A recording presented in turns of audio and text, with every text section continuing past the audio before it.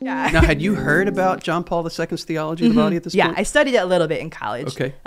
Yeah, so I was a theology major, so I studied it a little bit, and I knew it definitely from a head perspective, or that So more an academic. Definitely, yeah, or like attending like chastity talks or workshops or things like that, but not in the way, not to anybody's fault or anything. Right. My heart wasn't totally integrated to where when I came here in 2012 in October, thinking I'm coming to like learn all of this information and I'm going to go back and be like the best youth minister ever.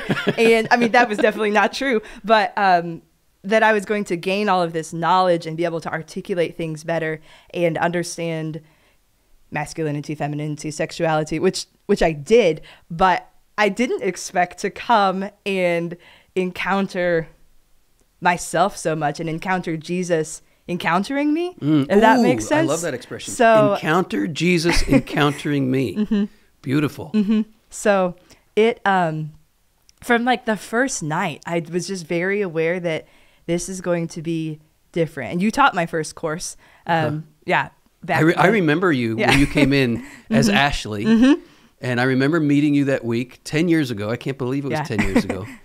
But I remember you immediately when I saw you, there was a light in your face. And I was attracted to that light in your face. And I also, here at the Institute, we have a whole approach to teaching these courses that we've learned over the years where we are carrying our students in prayer. And I remember you coming in and almost a realization like, oh, that's who I've been carrying in prayer.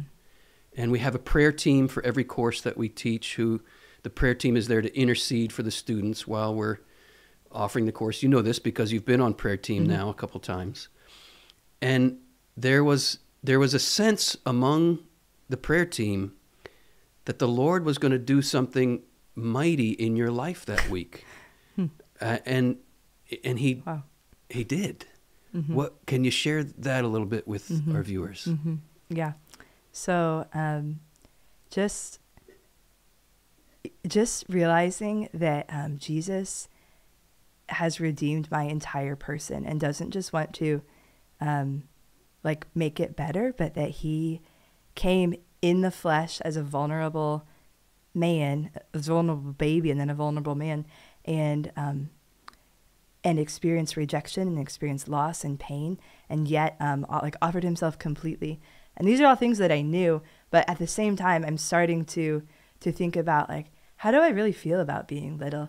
And like, I'm good now, you know, but there's so much that I want Jesus to have all of me, and yet I can still get set off by little things, or like I have maybe some like unresolved grief over ways that I was not loved in the past. And so as these things started to come up, like I was just in such a safe place and such a beautiful place to bring that to Jesus in the moment. So like we'd be in class and you would say something about redemption or woundedness, or how like in the beginning it wasn't like this. Like this isn't Jesus's plan. Like our brokenness and our depravity and the people that have everyone who's hurt you or who has not received your unique unrepeatability. Like that's all like belongs in the heart of Jesus. And so I just started to like experience these defenses coming down, which I was so surprised by, because like I was happy and living a fulfilled life, but there was just like, there was so much more that he wanted to give me and like give back to me. I think parts of me that I just didn't let shine or didn't let be healed. And particularly, so it was building up over like several days and going to mass and going to confession and just,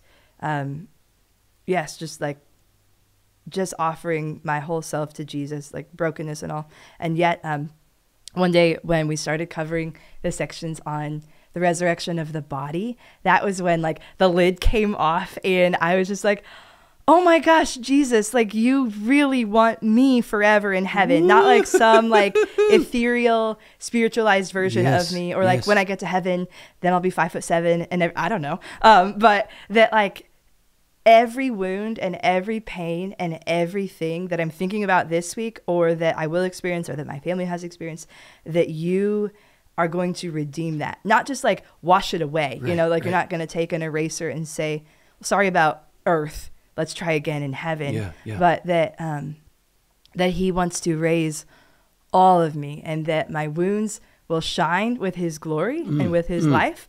It was like hook, line, and sinker at that point. You know, I was just like, Jesus, yeah, it's you and it's me. And that's what I want. And I desire you, and I desire my healing, and I desire freedom. And this is still going to be hard. Like, I know I'm still going to experience pain, but just to say like, yeah, I believe in the resurrection of the body, and to hear how John Paul II talked about that, and how we will be glorified. Like, that's a promise that Jesus has made me, that I know he will fulfill.